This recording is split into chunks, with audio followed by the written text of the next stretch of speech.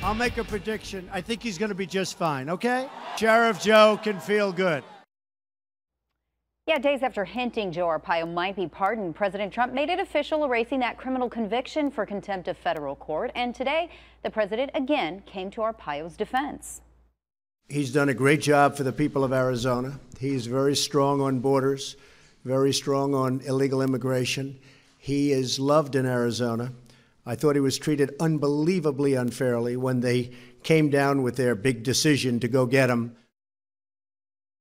Tonight, there's another rumor going around about Arpaio's future, and Jason Berry joining me in studio tonight. He doesn't sound ready to retire, Jason. No, he does not. And get this, he told me supporters are now urging him to run for Senate seat held by Jeff Flake. I asked him if he'd do it. He simply said, never say never. It was just a few days ago the former Maricopa County Sheriff was back in the spotlight after Trump turned rumor into reality and officially pardoned Arpaio. Arpaio had been found guilty of criminal contempt for defying a judge's order to stop traffic patrols that targeted illegal immigrants. Trump said after more than 50 years of admirable service to our nation, Arpaio is a worthy candidate of a presidential pardon. This afternoon, I asked Arpaio's attorney if his client plans to stay in politics.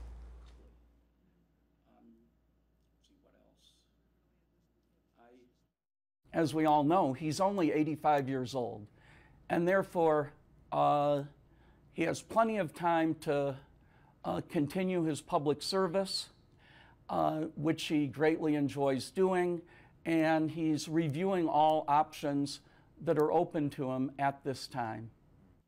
Coming up tonight at 5, Arpaio's legal trouble may not be over. A Maricopa County supervisor wants to go after Arpaio in civil court to get back millions of dollars he's reportedly cost taxpayers. We'll tell you how much money he believes the former sheriff owes and whether or not a civil lawsuit may or may not happen. Well, just like we saw in the president's rally last Tuesday night, Arpaio still has a strong base of support here. A lot of protesters, but also a strong base of support. So, a lot of support. Okay, we'll wait and see, Jason. Thank you.